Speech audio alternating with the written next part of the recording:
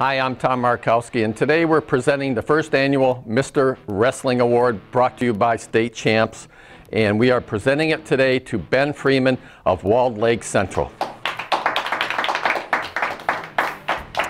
Congratulations, Ben. Great career. The 22nd wrestler in the state of Michigan to be a four-time champion.